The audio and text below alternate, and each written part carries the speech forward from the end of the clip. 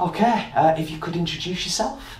Hi, I'm Jayne and I work for Tameside and Oldham Glossop Mind as a children's and young people's and families practitioner, and working with young people from the age of 8 to 18 and their families. Yeah.